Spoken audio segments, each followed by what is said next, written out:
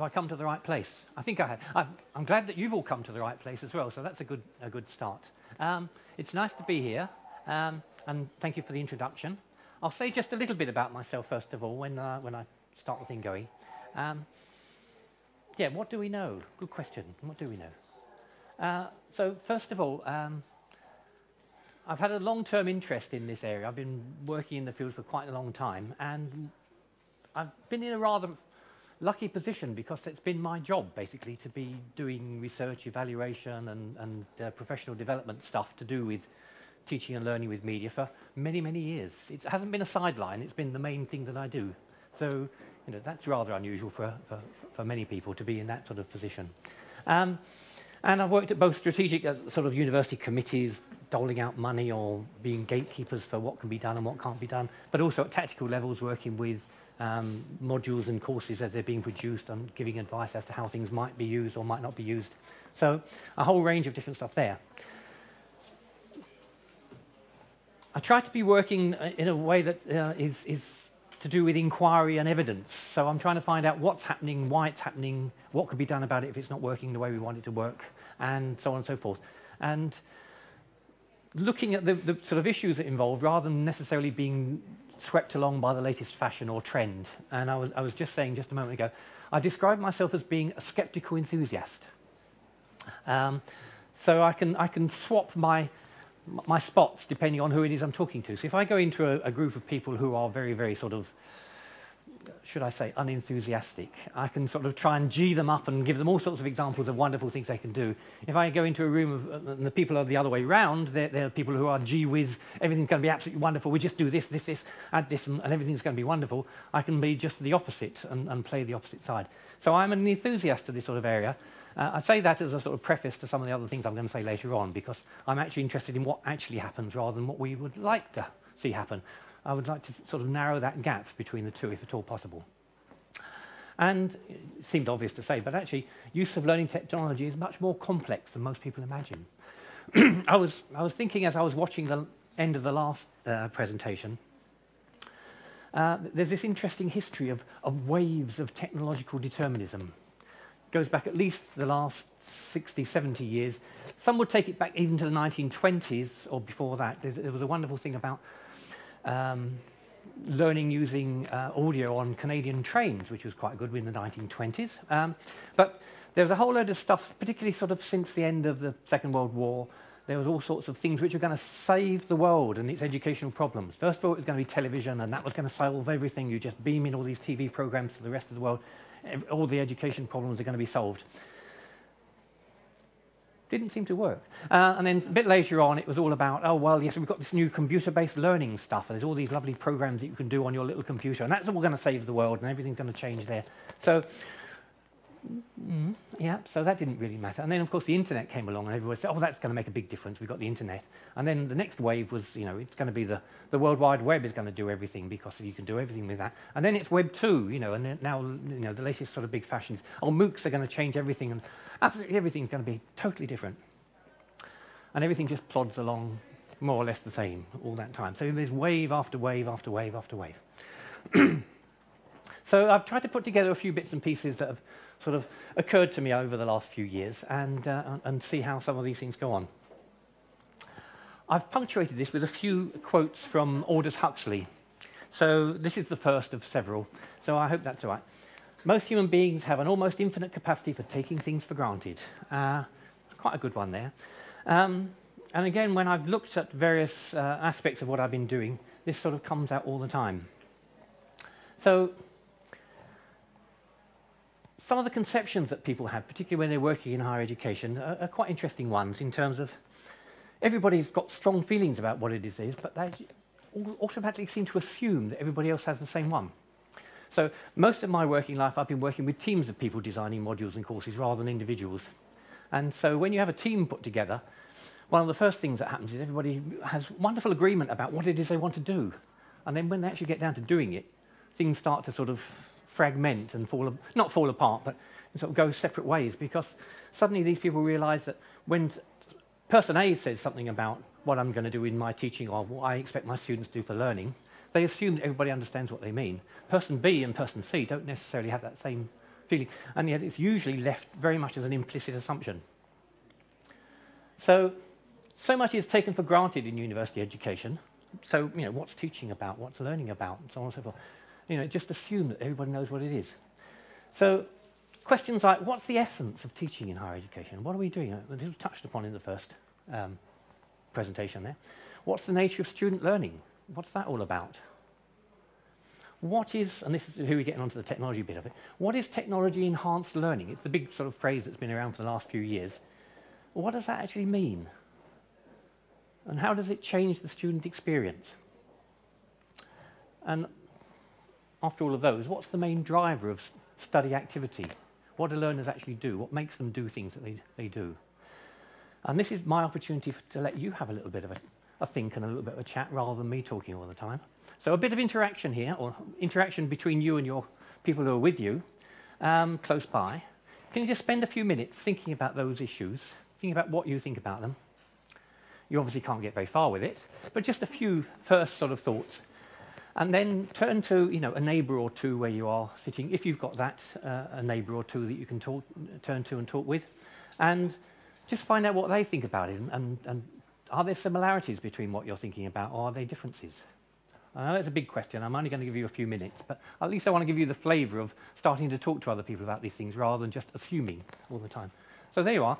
You've got 5 minutes at least. It depends on how well it goes. I'll stop you after a while. Over to you.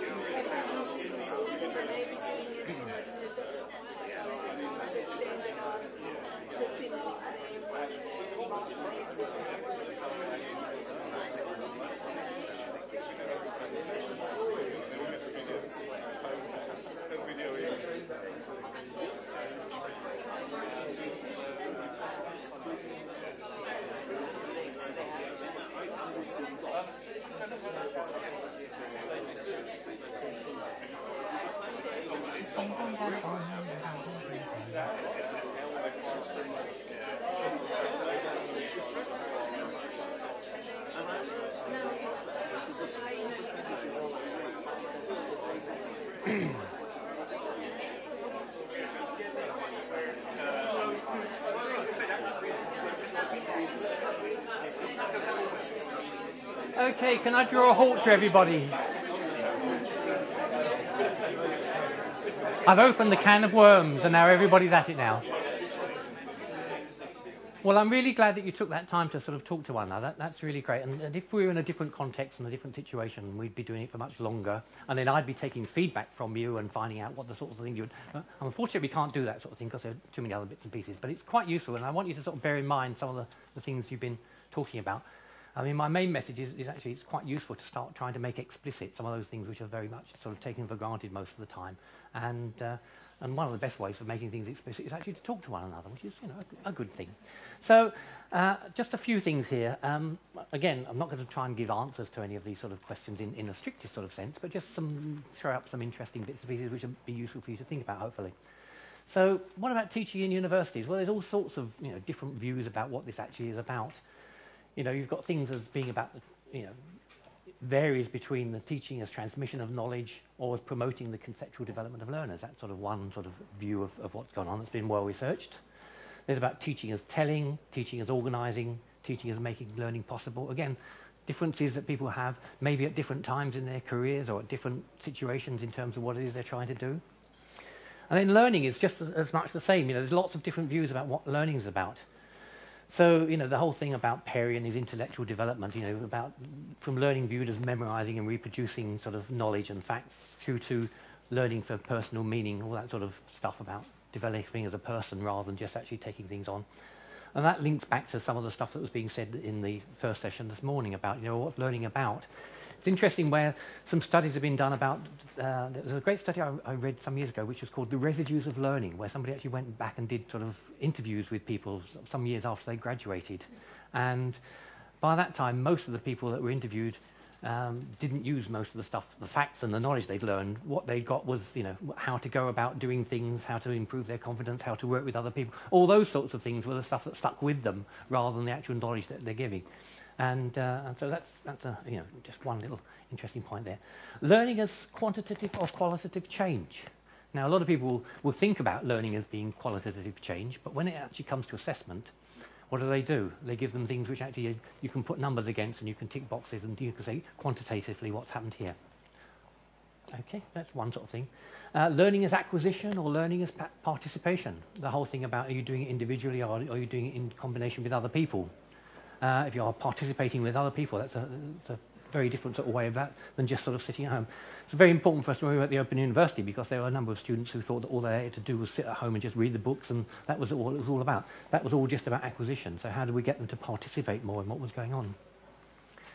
Learning is involving solitary or social activities. This is another sort of facet of the same thing, but it's very interesting in terms of what that involves. So there are a whole range of sort of different views about what learning is about. But again, my important thing is not necessarily to say one of these is right and one of them is wrong or anything of that sort, but actually to have people discussing and talking about these things and talking about them explicitly. So another little quote from Aldous Huxley. Technological progress has merely provided us with more efficient means of going backwards. There was a couple of interesting research papers I found, one by Mayodusa and his associates and one by Harrington and Harrington, called One Step Forward for Technology, Two Steps Backward for Pedagogy. And in the rush to sort of try and get latest things going, people forget about what's actually going on. And you know, a lot can be said about the way that the current craze for MOOCs is being manifested in many places. I won't say in all places, but in many places it's being manifested simply just as you know, a transmission type sort of process. A bit like what I'm doing now, really. As far as my interest in technology is concerned, I mean, one of the interesting things about, so what do we mean by enhancement? Now, enhancement, when I sort of come across the word, suggests that it's got something to do with making something better or being improved in some way. But it could also be just taken as being more of it. It doesn't necessarily mean improved or better. So, although the fact that this expression is used a great deal, it's generally used without a very, very clear expression or a shared meaning of what's going on. Very few explicit statements. And what's it all about? What is being enhanced? Is it teaching? Is it learning? Is it operational arrangements? In other words, is it making it easier for universities to do things and administer things rather than actually changing the teaching and learning? How is it understood by teachers, students, policymakers? And have they got similar views as to what it means? Because that's another aspect. You know, one person's view about what an enhancement is could be very different from somebody else's. Okay. So this raises all sorts of issues when you're doing any sort of research or evaluation in terms of technology-enhanced learning or technology projects, because how do you demonstrate enhancement? How easily is it to demonstrate what you're... Well, if you're not absolutely clear what it is you're trying to enhance in the first place, it's actually quite difficult to know how you're going to demonstrate that it's been improved. Much depends on the type of enhancement being sought. So a lot of stuff people say, oh, well, it's actually to make things, you know, more flexible for students so that they can do things when they want to. They can get things anytime, anywhere. They can do this, that, and the other. That's fine. You know, that's good. I've got no problem with that. But that doesn't necessarily mean that the learning that goes on is any enhanced in any way. It's just that it's happening in a slightly different way. It's very contested as to what this actually means. What does enhancement mean? And when I was doing a bit of a literature review, which I'll come back to in a moment, it was very difficult sometimes to actually try and find out what it was that people were trying to do. They kept talking about they were enhancing learning, but you had to really read between the lines to find out what on earth it was that they're actually supposed to be doing. So, on to another quote from Aldous Huxley. This is a variation on a theme. There's various versions of this, but this is Aldous Huxley's one. That men do not learn, men and women, we should say these days. I mean, Aldous Huxley was quite a few years ago, so he got away with it. That they do not learn much from history is the most important of all lessons of history. I want to tell you a little bit about a study that I was involved in a couple of years ago, which was about looking at projects and what it was all about. And so I was trying to take a sort of a bit of a meta-level view of what it was all about. It came about because of a project from the Higher Education Authority. They wanted a synthesis project to be done. What evidence was there from all these projects that were being funded all around the country to get technology into universities to improve teaching and learning? What evidence were these projects all generating? Their sort of, when we went to the initial meetings, the sort of background to this was the assumption that there was lots of research and evaluation going on these projects, and the problem was that people weren't taking account of the evidence that was coming out of all these projects before they then tried something different or somebody else picked it up. So there wasn't a lot of sharing of evidence. So all we had to do was to go through all these reports, synthesize all the stuff together and say, here's all the evidence that says this works, that doesn't work, this works, that doesn't work, so on and so forth. That seems to be the sort of premise. After a little while, it became clear that that was totally impossible to do, because it was like talking about, well, how do you add up oranges, pears, curbstones, umbrellas, you know, orangutans, all the rest of it. It was a very, very difficult problem. And what we've done is what's outlined here. We've gone looking in the literature for specific things where they were talking not just about the promise of what might happen, but where there had been actual studies done in universities, English language. It wasn't necessarily in England, it was English language, and what had been done, what the findings were, and what the outcomes were, with real groups of students as opposed to experiments or whatever it was. And as I say, we had enormous problems, so we then had to dig deeper into it. And so we looked at a great deal of these things, and by examining all their sort of what it was they were trying to do, what it was they were trying to get out of the thing, and how they're going about it, we came up with three main categories of different types of technology-enhanced learning projects. One of them, the first sort of set of interventions, was about replicating existing teaching practices. So this was, instead of giving a lecture in a room full of people, you made a video of your lecture and you transferred that to other people. That was one example of things, and there are all sorts of variations upon that. Okay, and there were an enormous number of the things we looked at, the case studies and the literature things were in that sort of category, the replication.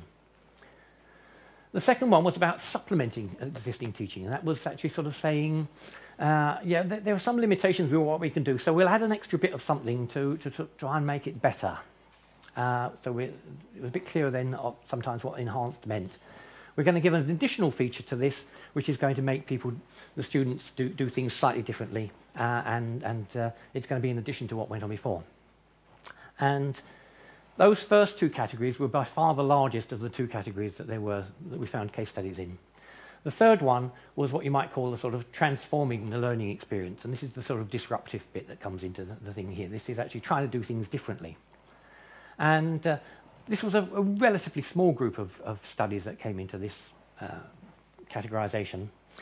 And the interesting thing about these was the fact that it wasn't just a matter of using technology. It was the fact that these people had ideas they wanted to change what they were doing anyway, and they were using technology as tools for enabling them to do that. So the technology wasn't seen as the driver of this thing, it was the enabler of them to do what they wanted to do. So, three very different sort of ways of doing it, of categorizing these experiences. And as I say, the first two, there were far, far more things in there than in the third one. But in doing this, it was actually quite a hard process to get to that point, because we had to read and reread and reanalyze these things, because, as I say, usually you had to go between the lines about what was actually they were talking about. And there was much difference in terms of what was considered the evidence that was useful for this thing. So, for instance, particularly when you're doing just replication type studies, people were saying, oh, well, I'll do the test scores from one group of students, and I'll do the test scores from the second group of students who've got it by the other way, and I'll compare them. Very quantitative view of what learning was all about, very, very sort of simple model of how things could be going on. If you looked at the other end of the thing, the sort of transformational ones, people were saying, oh, well, you can only look at this in all sorts of different ways, and it may not actually show up in the assessment processes because the assessment's already sort of fairly written in stone. It may be, we'll have to find it through other means, and we'll have to sort of do all sorts of things, interviews and all sorts of things to get that out. So, it would actually be quite useful. A lot of what I'm saying today is all about sort of trying to make explicit what is very often taken for granted or just left implicit. So, what is meant by enhanced learning in higher education, that might actually be quite a help there. Okay, I found this picture and I liked it. It was sort of stuck in a box, and it was the feeling I got when I was reading a whole load of these reports and so on and so forth, that a lot of the people who were trying to do various things were stuck in their sort of way of thinking about things. They could only think about replicating things. So they wanted to use technology, but they had to do things other ways. So again, and I come back to MOOCs as being an example of this. How do you use technology? You use it to sort of put things on the internet and get things out to everybody else rather than just to a room full of people. You don't actually think about, is that the best way to have somebody standing at the front of the room just talking at the camera or just talking to a group of people? You could want to do something different. Nice picture. I've acknowledged it there. So, the other thing that came out from looking at these things was a sort of difference in view that people were sort of taking when they were doing things. And this is all about, so who's responsible? What's making the change? What is it that's happening? And I've put down here sort of technology as agent. So sometimes the agent for change was seen to be the technology itself. Okay, so they were saying, well, if I take on such and such a thing, then such a thing, there will be certain consequences will follow from that. So if teachers use and/or get their students to use a particular technology, this will, in and of itself, improve student learning. This is a very sort of reductionist, sort of technologically deterministic view of how it goes on there, with technology seen as the agent of change. If you see the teacher as the agent of change, you're the person that makes the decisions about what goes on. What are you trying to do for your students? What do you want them to learn? What do you want them to get out of it? And in that sort of frame of mind, taking the agent as the teacher rather than the technology, it's all about designing things so that the students can get the outcomes and using the technology to enable those designs to be achieved. And again, this sounds fairly obvious, but when you look at vast numbers of reports and case studies and things as I did, when I say vast numbers, I mean vast numbers, far more of them were in the first of those sort of mindsets than in the second mindset. Most of the ones which were about transformative type stuff were in this mindset. Most of the other stuff was in the other one. So what's change with technology? What is that all about? So again, if you apply this sort of who's the agent involved here, you vary between technology will change the way that I teach and how my students learn. So I can use technology to change the ways in which I teach and my students learn. So the agent is different there. It's the technology or the person.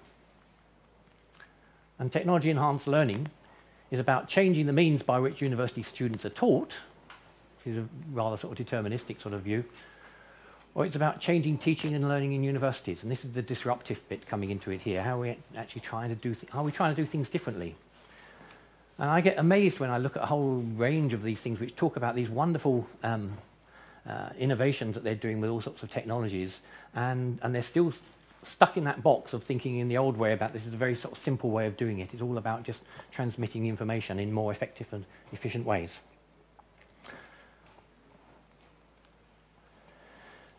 So, over the years, I've come to think of what are the main influences of technology use in universities? Most people usually start at this bottom end here, the technology. So they talk about its characteristics. Oh, this wonderful new bit of software will do this wonderful new piece of equipment will do that. We've got to have students having tablets or this, that, and the other. And they start with all the stuff about the technology, and usually they don't go a great deal further than that. And when you get reports from people who've done evaluations and research which are based on that sort of view, it sort of assumes that all you have to do is read their report and you can then apply this everywhere else.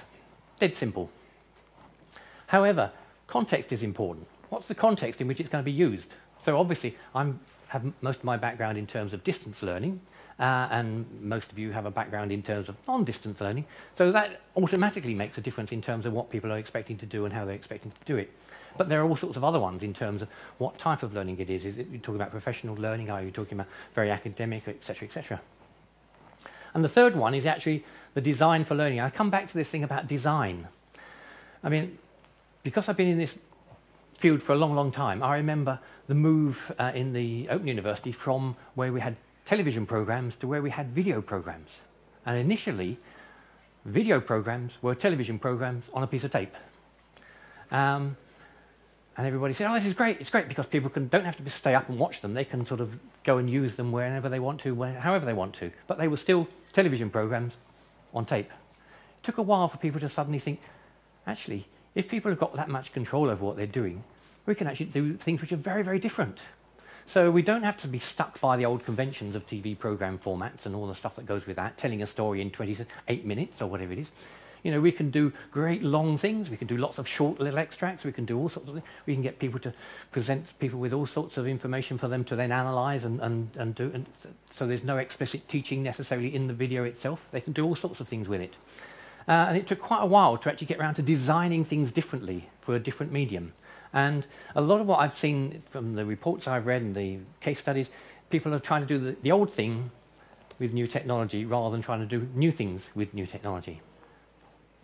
And of course, there's those few aspects, and of course they all interact in terms of how they all sort of fit together. But as I say, most of the things you look at often ignore the other things. Clarifying aims and goals is one of the sort of top-level aspects of it. Surprising how often that is not made explicit.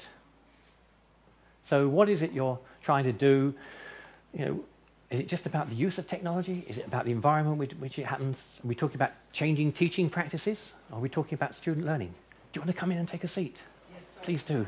While you're leaning there. So again, making explicit these things and actually talking with colleagues and others about this is actually quite useful. So differing views about teaching with technology. So I've had this, I referred to this before, but if you focus on the technology and how it might be used, it's far more likely just to lead to replication or supplementation of existing teaching. It's a very teacher-centered sort of way to do it.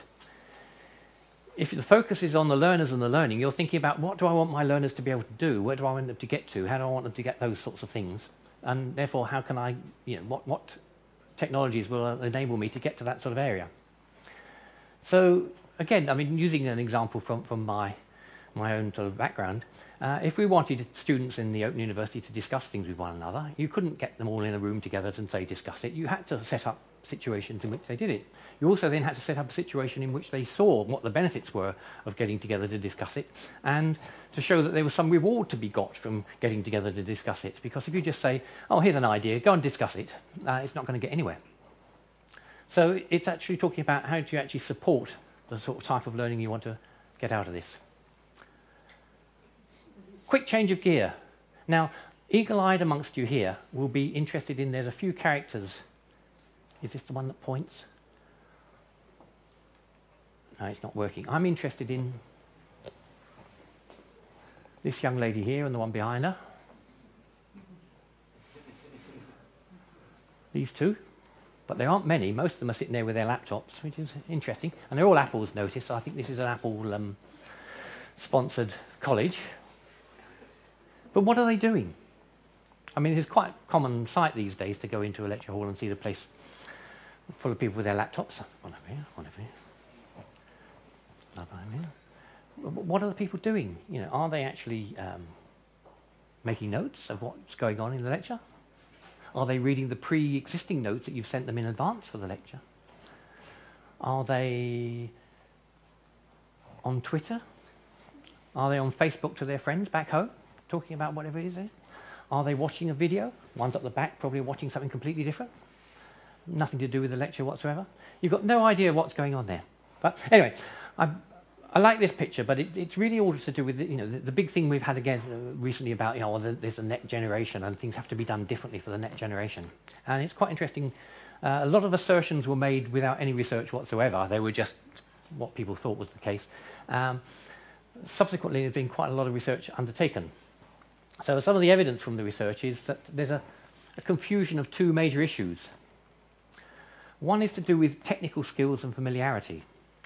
So yes, it's true that younger people, compared with sort of my age and others, like many of us in the room, have much better access and familiarity with using various different computer applications and so on and so forth, doing it all the time. However, when you get down to things like the intellectual skills that are involved, digital literacy and its requirements for education, there's actually very little evidence whatsoever that actually just using things to go on Facebook and communicate with various people does anything as far as educational purposes are concerned. So, the fact that people are always on email, always sending Twitter messages and all the rest of it doesn't mean to say that they can actually take part in a good online discussion and a proper debate, and whether they can actually find information. Everybody these days, goes on their favourite search engine to find this, that and the other. But what do they do when they found it? And how do they evaluate what they found? How do they make sense of what they've got? And it's very much the case that universities, really need to develop digital literacy skills in learners. And I would say not just universities, but schools as well, in terms of what goes on. Because that is really sort of very unhelpful, this whole thing about digital natives and so on and so forth, because it doesn't get to the point that we're actually interested in. So another bit of finding from research, student study behaviour is not driven by technology. That may not surprise you. What is it driven by?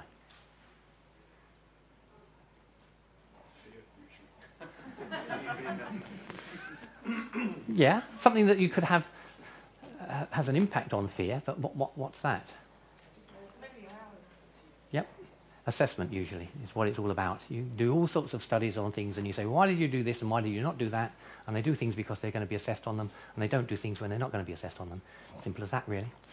They make more use of tools and resources and consider them helpful when it's linked in with the assessment and the pedagogy of what goes on. It sounds very obvious when you do it this way. In fact, when I was talking with sort of module teams, course teams and things like that, I said, do you want the short version of my introductory talk or do you want the full version? And they said, well, let's start with the short one. So I said, okay, 2 sentences. Students will only do what they're going to be assessed on, so don't waste your time doing the other things because it's not worth it. Now we go into the longer version, and I'll give you the background to that. But basically, that's it in sort of 2 sentences. It's the primary driver of student study behaviour. One of the questions I had at the beginning, what's the primary driver? It's what they're going to be assessed on is the most important thing. Now, I'm not one of those people that says, all students are purely instrumental and they only do those things because that's the only thing they're interested in. It's usually most people haven't got time to do all of the things that they'd like to do, And so they have to be selective, and that's the thing that guides their selection. If they've got time to catch up on all the other things, they might do them. But usually, people will start with what they're going to be assessed on and then fill in the gaps afterwards if they find time to do it. But it's not just a matter of what gets studied, it's also a matter of how it gets studied. So how they think they're going to be assessed can actually influence what they pay attention to. So if they think they're going to have a multiple choice, factual answer quiz, they'll spend their time concentrating on the facts and the figures and all the rest of it and tick the right boxes there. If they think they're going to be assessed on, how do you actually understand this? How do we make sense of this? And something that requires a lot more sort of thought and consideration rather than just the regurgitation of facts, then they will study it in a different way.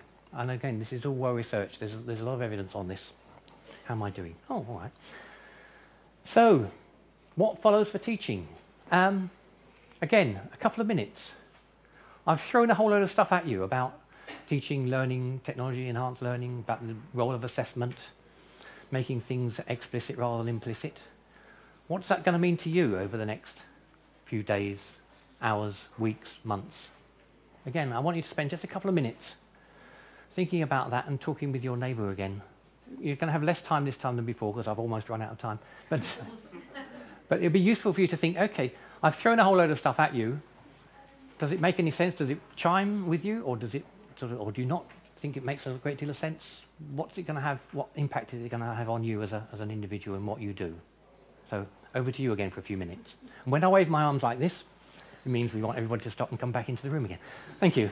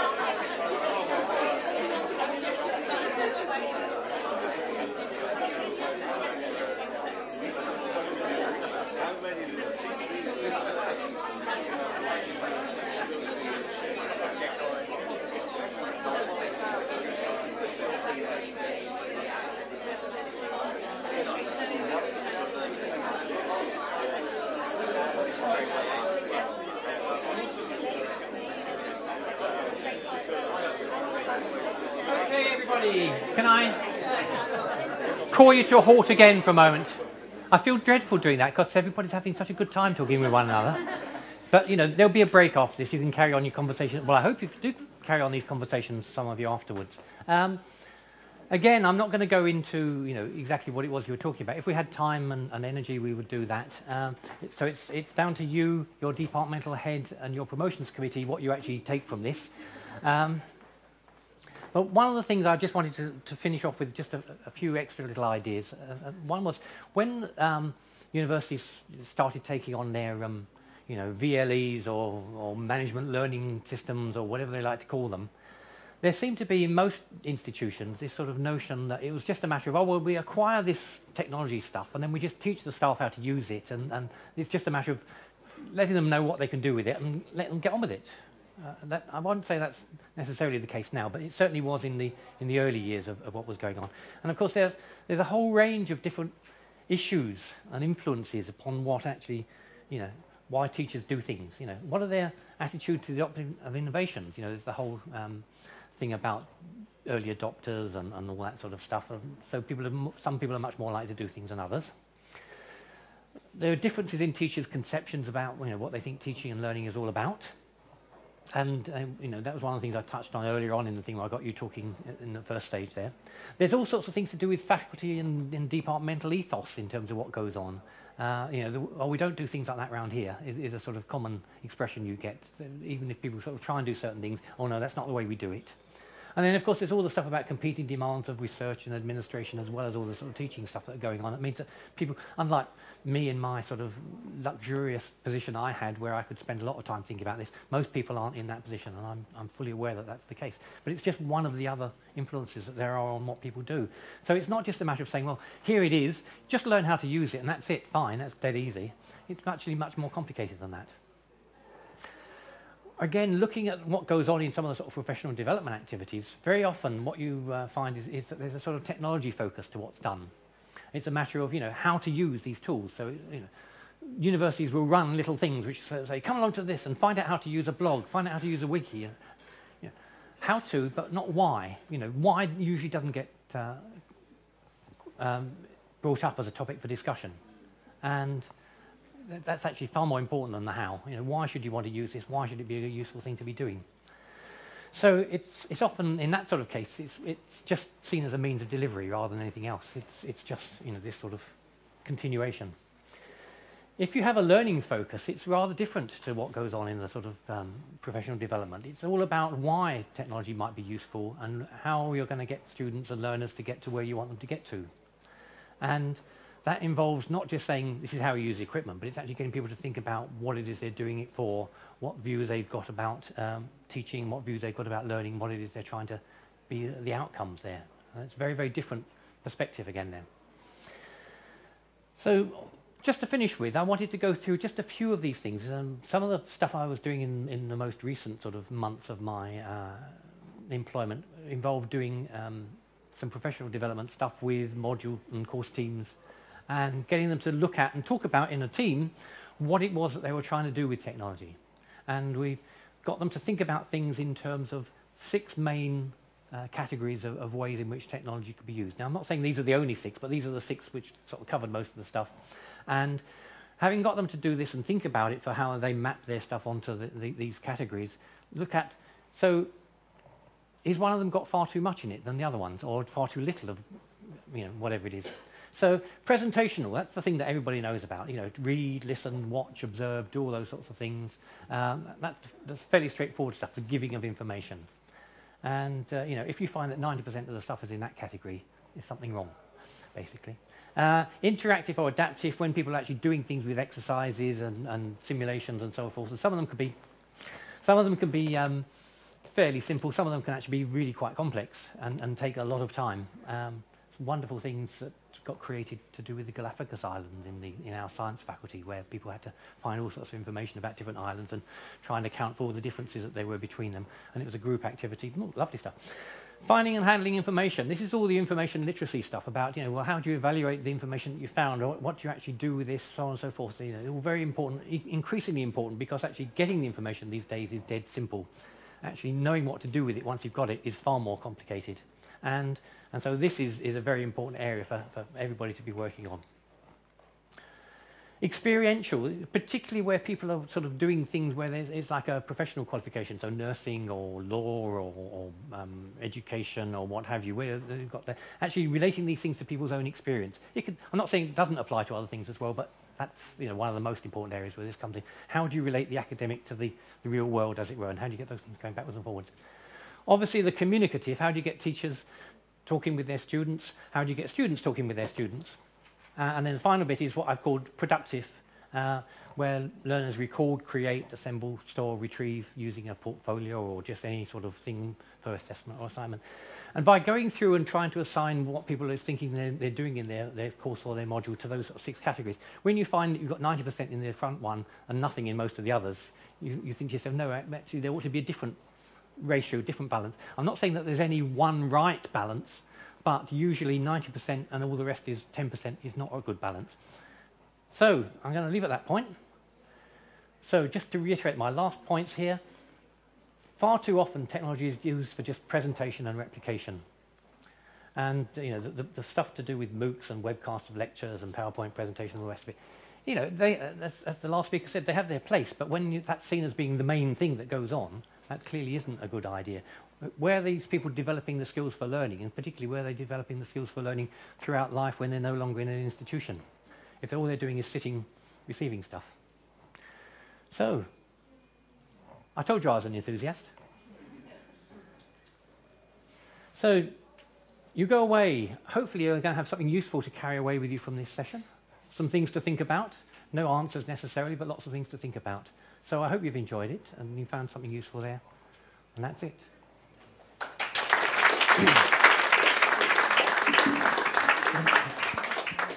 Okay, thank you, Adrian. That was really useful. We've had a lot of activity on the Twitter feed.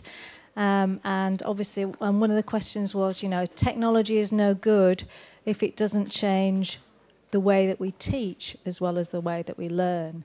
And I think that's a really interesting question.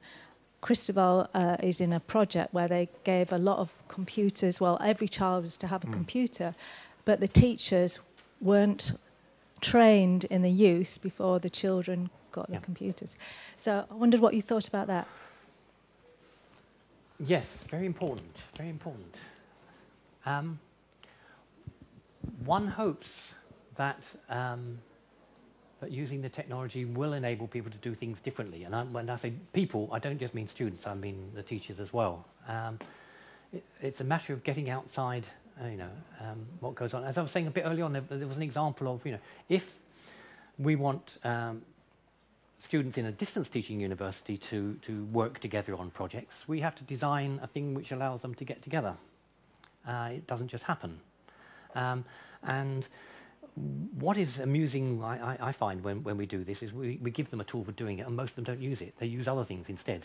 They'll get together and they'll use their own favourite sort of bit of software or something like that to communicate with one another, particularly if they think it's going to be seen by other people, because they want to keep things to themselves mostly. And so we have to try and get them out of that idea.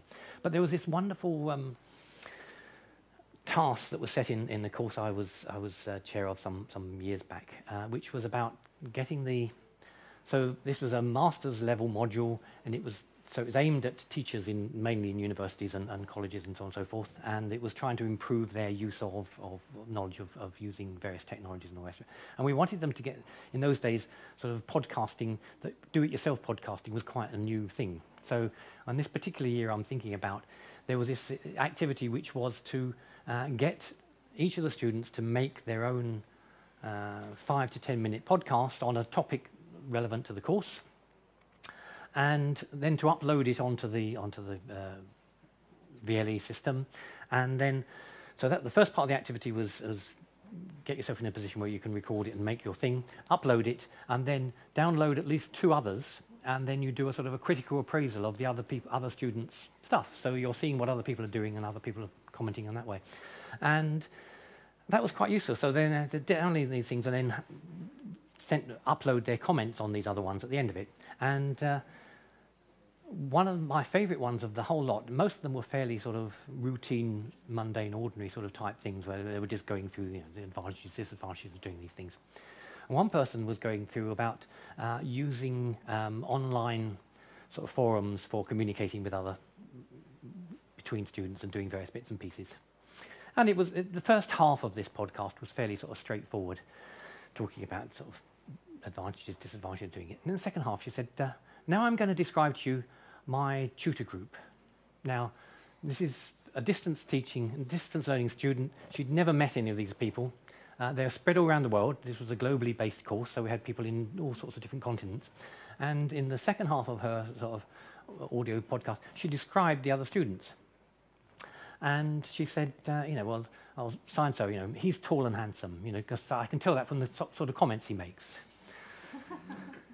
And, you know, it was full of all these sort of things where how she'd drawn up a mental picture of all these people purely by reading what they'd done. And it seemed rather strange at the time, but the more I thought about it, the more I thought this is really good, because actually you're sort of saying it's not just a means of throwing bits of text backwards and forwards. It's actually a way of integrating a group of people together and actually thinking about those individuals rather than just lines of text on a screen.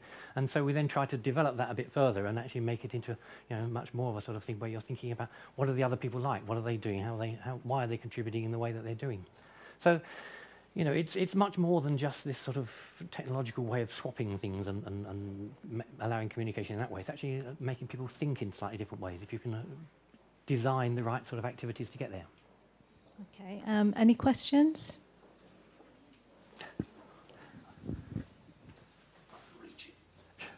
Without falling off. Thanks. First of all, thank you for that. I thought it was brilliant and really helpful. Thank you. I'd like to trade you a quote. And my quote's from 1934. It's T.S. Eliot. Right. So where is the life we've lost in living? Where's the wisdom we've lost in knowledge? And where is the knowledge we've lost in information? And I think if we relate that to what you were talking about, digital literacy is actually something we should be teaching in primary schools. Yep. Hopefully at some time we'll get around to it. Yep. But digital synthesis is what we may have to be teaching in future. And what I'm getting at there is across disciplinary boundaries, because most of the challenges that we'll face as an information age is how we synthesize information across the traditional boundaries of our subjects. I'm doing some work for Royal Academy of Engineering at the moment, and we're looking at the use of data analytics in various industries, in energy, in transport. And the crying thing that's missing in those industries are people who have a combination of mathematical skills, statistical skills, computer science skills, skills of that particular industry. It's the synthesis of those that's actually holding us back. So not only do we need to change what we're teaching as well as how we're teaching. Yes. I can't disagree with anything you say. I can't provide you with any more enlightenment or whatever. But yes, and this idea about having, I don't like the term generic skills, but skills which are much more wide-ranging than just the thing that you're working on, I think is exceedingly important. And very often in undergraduate courses, they say, oh, we'll leave that till the last year to do that. Whereas actually, it'd be much better off if they started, you know, in a small way, very early on, and gradually build it up and build it up, build it up, rather than saying that's something we do in the last year. Yes, I mean, I'm very much in favour of what you say in terms of doing that. Precisely how it's done is a problem.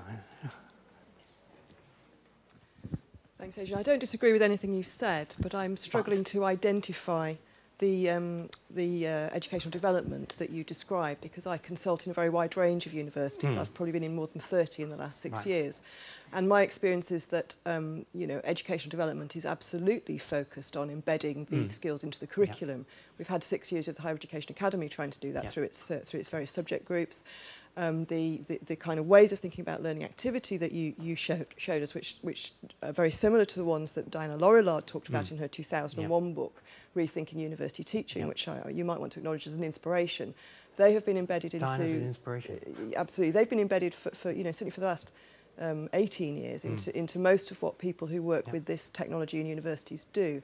So while I don't disagree with anything you said, I'm just wondering where this characterisation that educational development focuses on the technology is coming from. Things have changed dramatically over the last few years. I'll grant that. However, I still think there's lots of evidence of pockets of these things going on. Not so much in the, with all the courses particularly done through the HEA to do with sort of new people and getting their qualification, enormous amount of that's going on there. It's what happens with the people who aren't going through that process, who are the ones who've been in post for quite some time.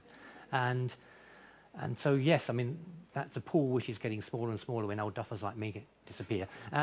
But that's the area where I think it still can be identified, not for the new people coming in or the recently appointed people, but for the older ones. I think there's still quite a lot of that going on. Yeah. And I used to work with Diana, so hello there. Thanks very much for your talk. The question I have is, how do we convince those who are skeptical, or perhaps there's such a thing as informed skepticism, but then there's the opposite, which I would think is, or even prejudice. How do we overcome that?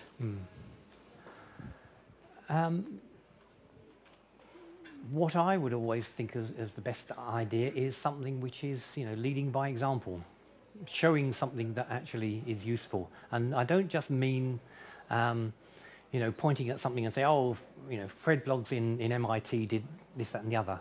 Actually, if you're able to sort of think about what it could mean to you in your particular institution, in your department, in your course, your module, and think about some learning activity that could involve these sorts of technologies, and then show how that might work to colleagues, that would have a much better impact than just to sort of say, oh, well, this is what they've done at X university, or this is what they've done at Y university. Actually, to show, narrow it down into your particular context. I think it would be much more useful. Not that easy necessarily, but that's what I would suggest. Aim towards it. Okay, I think this will have to be our last question. Oh, I'm not going to talk to this man. So you said something fascinating, which is people try to do old things with new technologies rather than doing new things with new technology. But since it's a disruptive event, I would say, to what extent we can do new things with old technology? Do you think that is possible? Yes. I do. I'm trying to think of some examples. Again, going back to some stuff I did in recent times in the Open University, it was quite interesting because there was a very, very popular course, module, whatever you like to call it, that was designed to be an online-only course, or very largely online. I won't say only, 80% plus online stuff. And it was very popular, it was very good, so on and so forth. And then a problem arose because it was one of the courses at the university was popular on the list of courses that were taken in prisons by people who were doing long-term prison sentences. And one of the things that they don't allow in prisons for the students is internet access to do things on computers. They can do things on standalone computers. They can't do things using the internet. So this threw this team into a great disarray. So what do we do here? We've got this thing, we've designed it specifically to be an online sort of module, an online course, and all the things are making use of the technology to allow us to do those sorts of things. How do we do that when we can't do it? And they had to do a lot of scratching of heads and all that, and they had to come sort of a bit of regression down to, that's what we're trying to do. Let's find other ways of doing that which don't involve going on the internet and talking to other people in that way. It was not quite as good as they would have hoped, but it actually made them think about it, and they actually started, well, what can we do when we've got to go back a step or two? And they found some of it could be done, some of it couldn't be done, and they did what they could. So that's just one example. Okay, thank you very much, Adrian. Okay. Thank you all very much indeed.